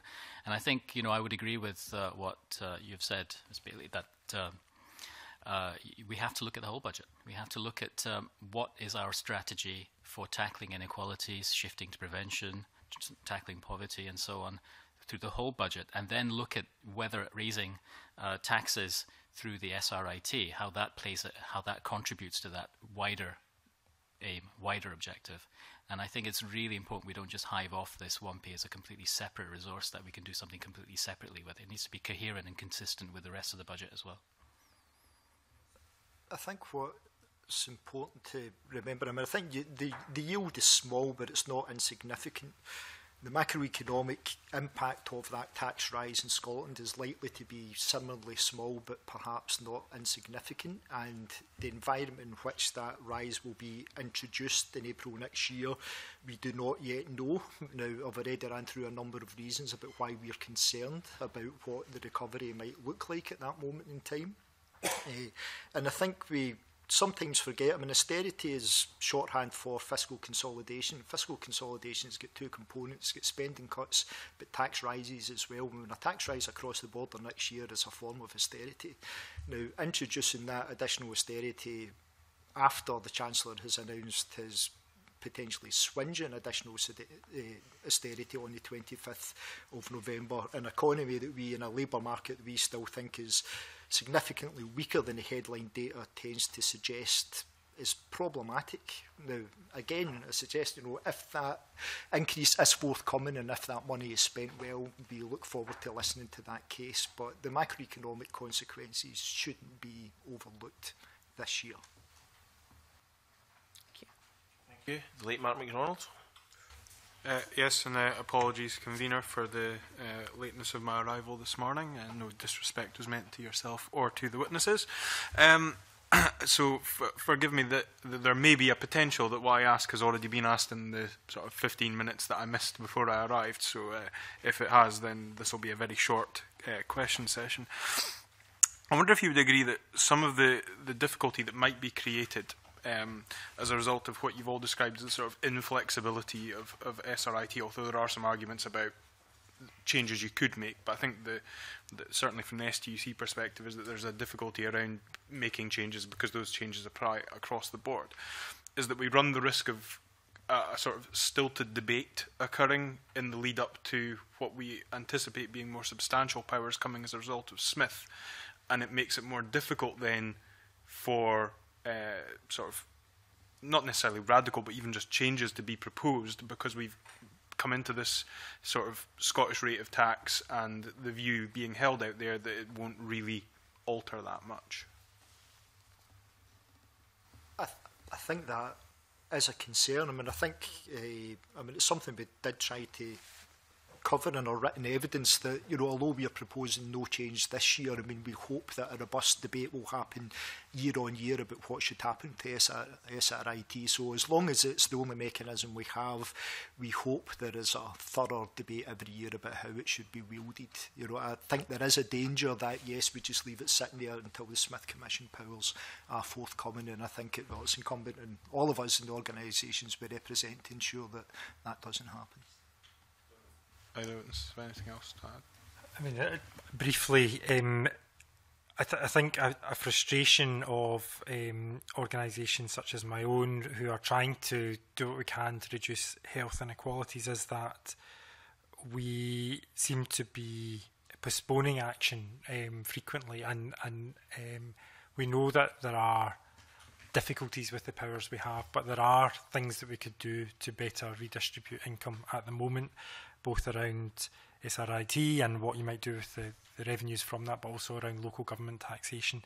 And, you know, there's an urgent problem here. Health inequalities are wider than the rest of Western and Central Europe, and that's not a good place to be in, given the human consequences that has. And I mean, it's also worth just saying that human consequence also knocks onto the economy. You know, the lost working days and the loss to the economy of all of that additional morbidity is substantial. And so by not acting and not using the powers we do have, that has a consequence. But clearly the promise of a more nuanced set of policy options would, you know, does kind of tend to put it onto the never-never.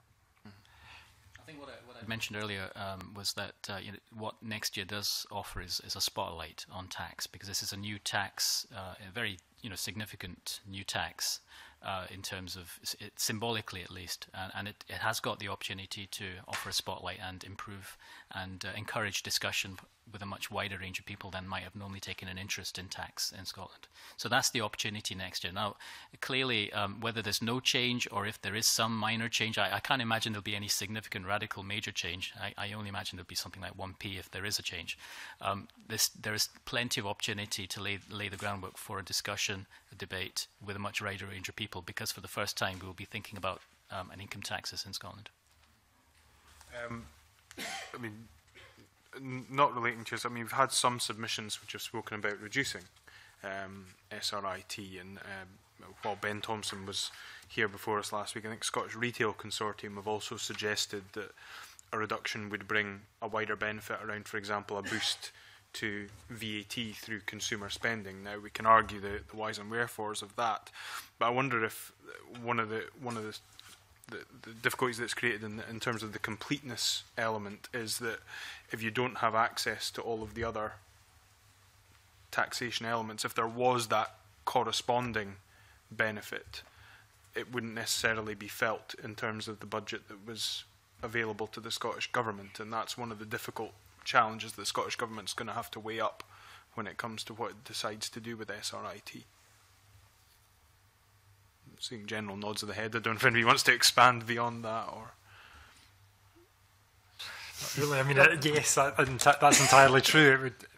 It creates a difficulty where you've got aspects of devolution and you don't have a joined up picture, and it's going to cause some uncertainty about, you know, where revenues might appear, whether they appear through VAT or whether they appear through, you know, growth in some other sectors. So I can understand that uncertainty and nervousness around it, and if we had a very comprehensive set of arrangements in front of us to discuss, or if we could start from scratch, as Ruchir previously talked about, we might have a more informed discussion around what the best options might be, but we're necessarily constrained, I guess. Some of our members when we were kind of responding and thinking around the Smith Commission, did kind of debate quite openly with us, the possibility, and it was quite a strong point that it could actually be better. It could have actually been better if a portfolio of taxes right across the different ranges of tax options was up for devolution, rather than a very full income tax proposition. So that even if a portfolio of taxes meant only partial income tax devolution, much more partial than what's currently being debated in the Scotland Act, because it would be balanceable with other taxes across a portfolio of taxes, that could actually be even a better option for policy design in Scotland than what is currently being mooted around much more fuller income tax powers for the 2015 Act.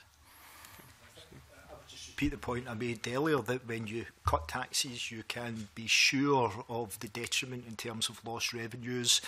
Any potential economic benefits are highly uncertain and may not materialise at all. I mean, I would refer you a very interesting example recently. I'm not pretending Scotland is a perfect analogue for Kansas, but in 2012, Governor Sam Brownback slashed state income taxes on the basis that the incentive effects would be dramatic, economic activity would flow rapidly to Kansas and the economy would soar. Well, of course, the opposite's happened. The economy has grown no quicker than anywhere else. In fact, there's a lot of evidence that it's been significantly slower. The state finances are in an utter mess. The state government, the state Supreme Court recently ruled that the quality of education no longer fulfilled the governor's responsibility to provide an adequate education. So again, the revenues fell off dramatically and quickly. The impact on the quality of public services was felt almost immediately, and we're still waiting for the supposed magical incentive effects to materialise.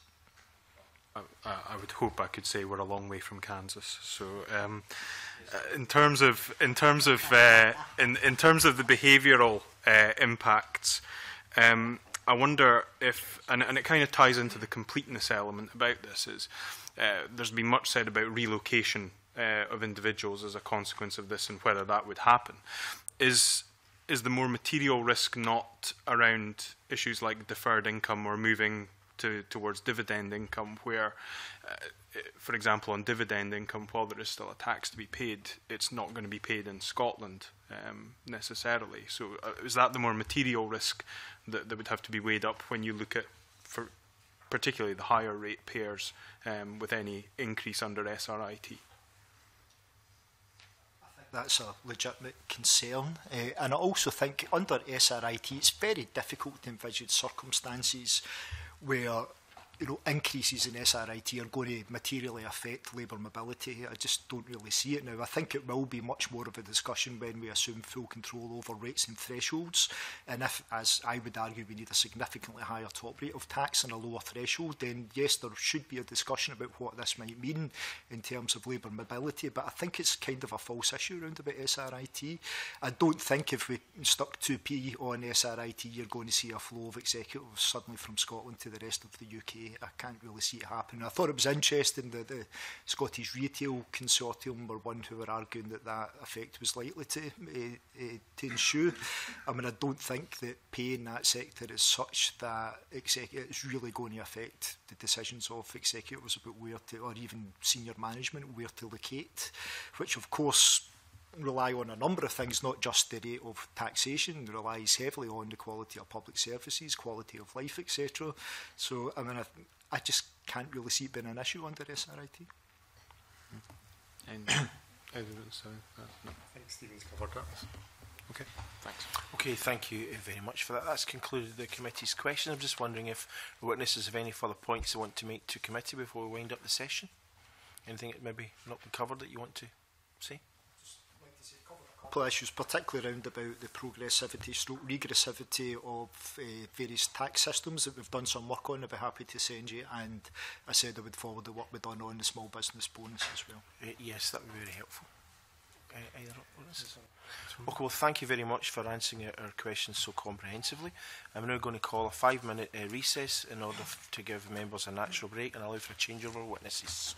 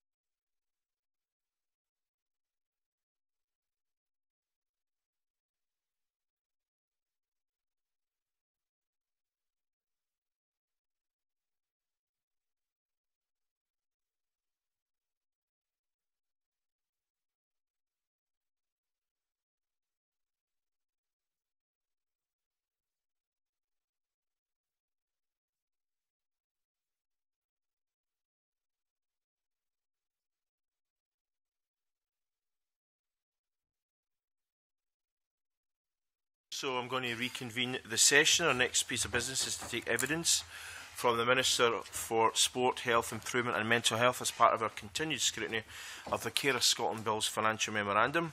Mr Hepburn is joined today by Scottish Government officials, Dr Maureen Bruce, Moira Oliphant and Victoria MacDonald. I'd like to welcome our witnesses to the meeting and invite the Minister to make an opening statement. Thank you, Vina. I don't particularly have an opening statement. I'm happy to move straight to questions. Okay, that's fine. That's okay. Well, I mean, obviously, I haven't been a member of this committee for a considerable period of time. You know that I'll start off with some questions. I'll try not to ask all the nice, juicy questions so that my colleagues can actually have a go. They're going to lynch me during the break there, so I'll just kick off and we'll see how it goes from there. Okay. In terms of the recommendations from the report on Care of Scotland Bill's Financial Memorandum, in paragraph 88 we said, and I quote, "The Scottish Government has indicated it would intend to bring forward a supplementary financial memorandum to address the costs of any amendments at Stage 2. The Committee is of the view that sufficient time must be allowed between Stage 2 and 3 of the Bill to allow proper scrutiny of a supplementary FM, including time for the Committee to seek evidence from stakeholders in the Scottish Government." So how much time are we likely to get between Stage 2 and 3, Minister? Time between Stage 2 and 3? Currently, the timetable I understand is we'll have Stage 1 in early November, so we'll move to Stage 2 pretty promptly thereafter, and I think Stage 3 is likely to be some point in December or January thereafter. Okay, so do you feel that allows sufficient time? I certainly hope so. Of course, the requirement that I understood that you'd requested was sufficient time to assess any supplementary financial memorandum. I was clear, of course, that we'd only provide a supplementary financial memorandum in the circumstances that anything we put in the face of the bill necessitated such, and in my letter to you, I don't think we're in that territory. Okay. Now, you talk about you're going to propose relatively minor amendments at Stage 2 which ensure the way forward on the waiving of charges could be delivered through regulations in due course. That's a bit kind of woolly. What kind of timescale are we talking about there? In terms of when the regulations would be in force? Yeah. Well, of course, the provisions of this bill would come into effect for financial year 2017-18, and I think we'd have enough time between the bill being passed at this Parliament, getting royal assent, to try and have them in place more or less for the same time as the implementation of the bill, when the bill starts. Okay. Now, you talk about in your letter to us about the Carers Bill Finance Group, which is met for the first time in July, and you say that this will further explore the assumptions behind the financial memorandum and consider any new evidence which might be available. Will this feed into a supplementary financial memorandum? Yes, I mean, having made the point that we don't envisage there being a necessity for, and if it did emerge that there was such a requirement, of course we would provide such. I still stand by the financial memorandum that we provided. I think it's based on the best available information that we had. Of course, there have been some remarks made by other stakeholders, and that's why we set up the finance group, but I'm not aware of any evidence having emerged thus far that would cause me to question the initial financial memorandum. Yes, I know you say you consider the financial memorandum estimates to be robust based on the available evidence, although the committee did express a number of concerns, as we've obviously reported. But there's a separate issue in the role of finance group in recommending an appropriate method of distributing funding to local authorities, NHS boards and third sector. And again, you talk about having a role in terms of establishing procedures for monitoring demand, costs and achievements against the bill's objectives on a longer time scale. Again, you know, what time scale are we talking about? I mean, the issue we have here is that it's quite difficult to pin down a lot of these things, you know. I mean, you know, in due course, longer time scale, we're not really getting anything kind of concrete here. I suppose the group has two roles here. It's to help us inform us as the bill proceeds, and that's clearly imminent. We need to get that any information it wants to provide us as soon as possible. But there's a slightly longer term role, and I know that one of the things that this committee has expressed interest in is the government always reviewing the legislation it passes, so this group is there to help inform that type of process. So that's a slightly longer term piece of work. Okay, I'm going to open it out to colleagues around the table straight away. Jackie? I wonder whether I could pursue this question of whether there's going to be a supplementary financial memorandum. You seem clear in your response to the convener that there wouldn't be one at stage 2 because there are very limited amendments. Are we going to get one at all at any stage? At this stage, I don't envisage one, Ms Bailey, but I suppose the point I would make to the convener, and having been a member of this committee, I recognise the absolute requirement for it to scrutinise every item of government expenditure. If it emerged that there was one necessary, then of course we would provide it. So you're saying if the committee recommended that, you would then provide it, which no, they've already done? No, I'm suggesting that if it emerged as a necessity, which I don't think it has thus far, we would provide one. Would you not accept that there is no procedure at all for anything like a financial memorandum at the stage that you would be introducing regulations? I would accept that, and that's why we said we would provide any financial information on the face of the policy note. But of course, I'm also very willing to keep this committee up to speed as we progress. But by definition, with secondary legislation, there is a lower level of scrutiny, and although you've moved from a negative to an affirmative instrument, that is still considerably less scrutiny than would happen with primary legislation. Is that not the case? I would suggest that's in the hands of the committees of the Parliament. If they want to exercise rigorous scrutiny function on any statutory instrument, then they're able to do that. And I think it's an important change to move from a negative to an affirmative instrument, and that's primarily the reason why we've done that, because I recognise absolutely that Parliament has to have the ultimate say in moving forward. Yes, but the Parliament also sets out quite clear procedures in relation to financial memorandums that should be before committees with primary legislation. And I think that, in essence, is the problem. Have you made any estimate, because I'm being told that it could be tens of millions of pounds worth of spending that was simply going to slip through under secondary legislation? What estimates have you made of the total cost? Well, let me be clear, we were not seeking to slip anything through here. We were seeking to be as clear as we can. This is a complicated matter, and to be candid with the committee, we're not quite there yet. We're still discussing this matter with COSLA, so that is ongoing, but I commit to keeping this committee informed as we move forward. Is it not the case that there's actually a difference of opinion between yourselves and COSLA about some of the unit costs used? Well, we've explored that obviously at stage 1. I would go back to the point I've made. I think on the available information that we have, the estimates that we have set out in our financial memorandum are robust.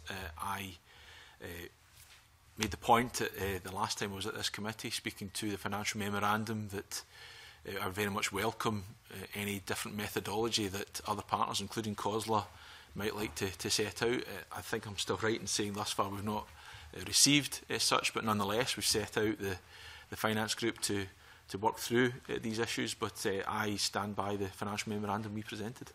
But it is the case that stakeholders have said that in their view there will be enhanced costs. Is there not a danger that in setting out an ambitious policy, by not following it up with adequate finance, you're in danger of disappointing people about its implementation? Well, I would certainly agree that this is an ambitious piece of legislation. I think it's an area we need to be ambitious on. I'm sure you would agree with that, Ms Bailey. I'm sure you have many carers within your constituency who find life difficult, and I think we can do more to support them. I stand by the financial memorandum we have presented, and of course it's the case that we would all seek to finance any legislative mechanism we take forward through this Parliament.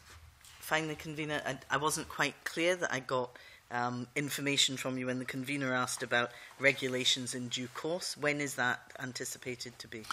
I would hope we could put them in place to have statutory effect at the same time as the bill had statutory effect. Which is when? It would start 2017-18. Okay, thank you, Convener. Okay.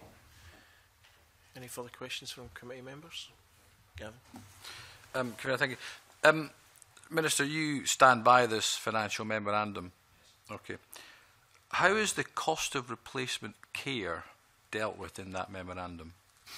Well, I think we were clear that at that stage we hadn't come up with the appropriate mechanism to provide that information, and I'm being perfectly clear at the time of presenting the financial memorandum, and being perfectly clear with the committee in that respect now. That is an ongoing matter, and it's one that I not only I'm happy to keep the committee up to speed with, but I would expect the committee would want me to keep them up to speed with, and I commit to doing that. Okay. So it's not, there's no figure in your view for replacement care in the financial memorandum?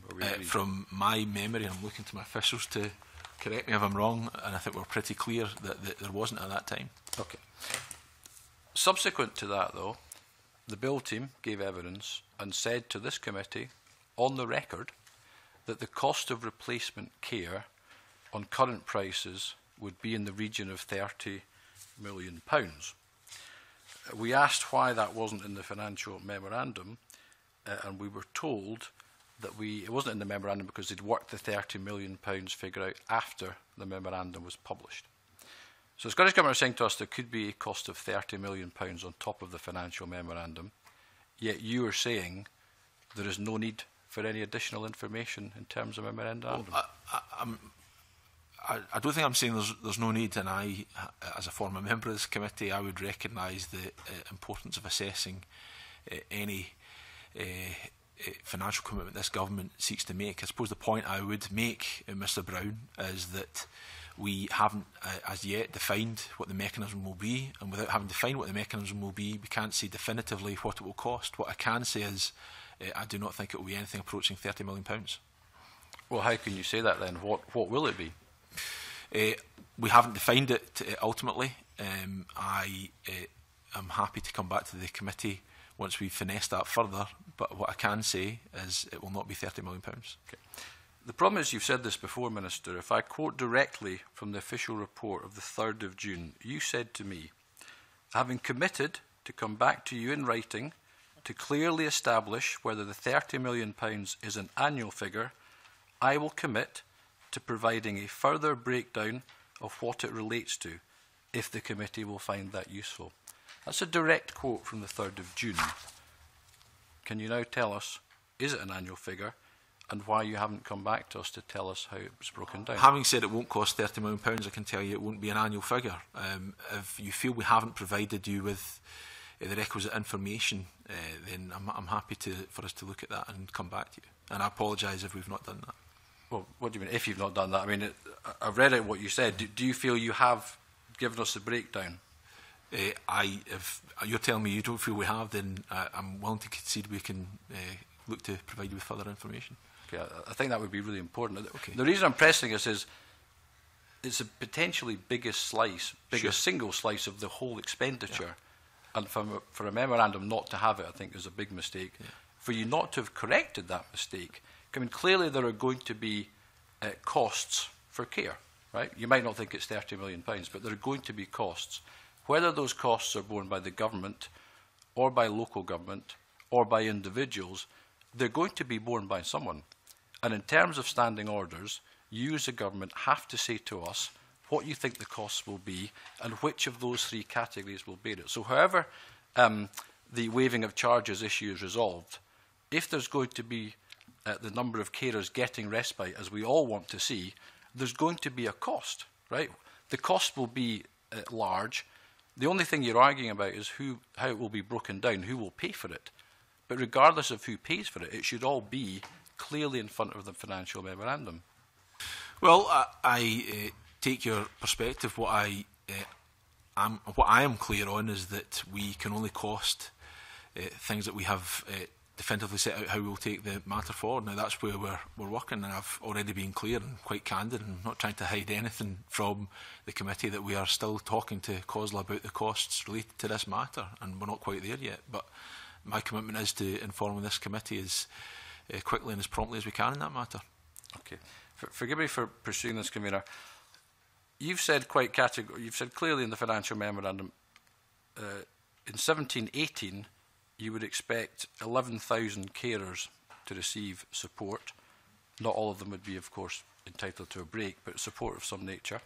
By 2021-22, there will be 153,000, or almost 154,000 getting support. Again, not all of them getting breaks, but presumably a proportion of them. So you can predict how many people are going to need support. Surely the government then can predict on current modelling what percentage of that 153,000 are likely to need additional care while the carer is away, presumably you have some idea of the average weekly cost of care, and so presumably the government would be in a position, ought to be in a position, to have an estimate of what the likely costs might be. Of course there will be a range, and of course it will depend on demand, but you must have some idea of what the likely costs will be. Well, we're continuing to discuss this with COSLA. COSLA represent local authorities. Local authorities will be have the delivery function here, and we are trying to ensure that we can get a solid and reliable figure, which I will present to this committee as soon as possible. Okay, but you couldn't say whether it would be more or less than 50% of those carers would be likely to require a break? I think I'd want to have, reflecting that and probably write back to you on that, Mr Brown, I can provide you with that information. Okay. All right, and last question then, just, I mean, again in your letter to us, subsequent to your appearance, you wrote to us on the 10th of June and said, as set out in my previous reply to you of 28th May, the waiving of charges issue is to be resolved for stage 2. Now, my reading of your most recent letter is that it is not to be resolved for stage 2, and it's going to be resolved after the bill has become law, or after the bill has been passed. I have decided to resolve it by using a statutory instrument. I think it gives us what we can do here is we can rush to try and resolve this. This is not a straightforward matter, it's a complex matter, or we can try and put in place the appropriate mechanism that will support carers in the appropriate way, and that's what I think carers out there would expect us to do. And I think that can be best resolved by having the approach that we do it by regulations, which will be taken forward by an affirmative instrument which is subject to parliamentary scrutiny, as any affirmative instrument would be, and gives us the space to ensure that we do it in the appropriate manner. Now, that's how I've decided to resolve the matter. So that is the resolution. We're taking it forward by a statutory instrument. Do you not think that's just delaying resolution, though, as opposed to resolving it? I mean, just to say we're going to have some regulations on it isn't actually resolved. The issues remain the same. You're just delaying a decision on the issues. No, I mean, it's clearly imminent. We continue to discuss this with local government and the national carers organisations. And incidentally, I think carers out there would want to know that we are resolute in our commitments we have made to them. This is just the mechanism by which we seek to deliver them. I wouldn't argue that's any more a delay than any other form of statutory instrument in any bill that's taken forward. We deliver many things by that mechanism. I've been involved in scrutinising many bills in my time as a member of Scottish Parliament, by which we seek to take forward statutory obligations by way of regulation. I don't think that's any different in this approach. Okay, I'll close simply by saying I strongly believe the government ought to produce a supplementary financial memorandum here, because I think you've missed potentially the biggest slice of the cost, if not the biggest, certainly one of the biggest slices, and therefore I don't think the financial memorandum is best endeavours. But Convener, I'll leave it at that point.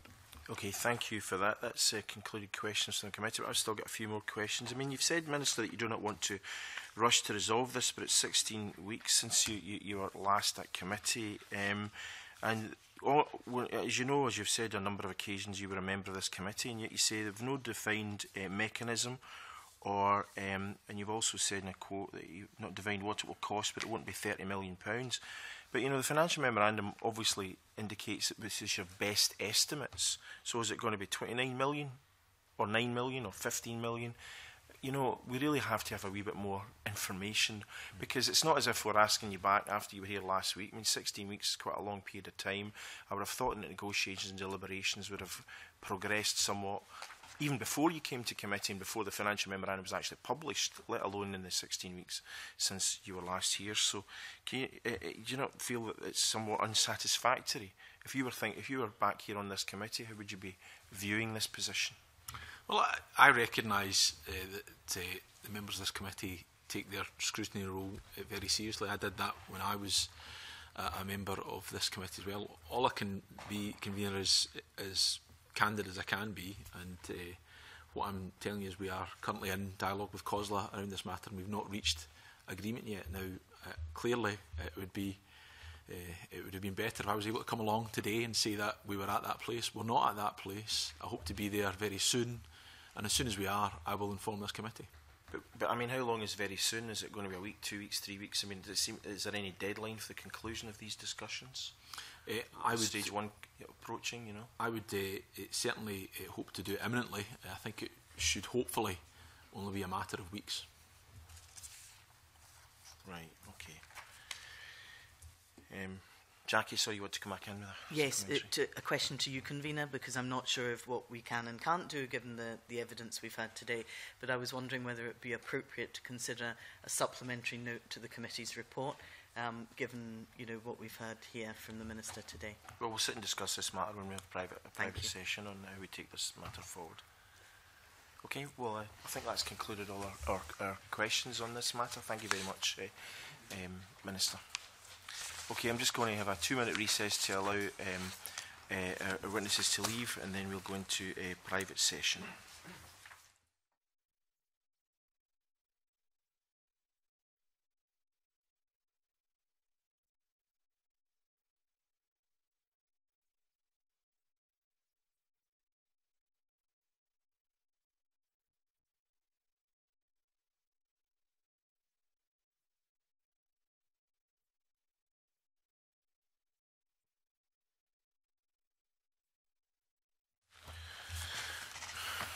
Don't run.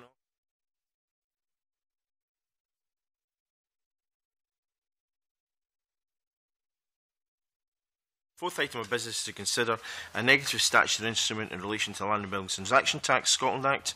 Just want to know if members have any comments they would like to make.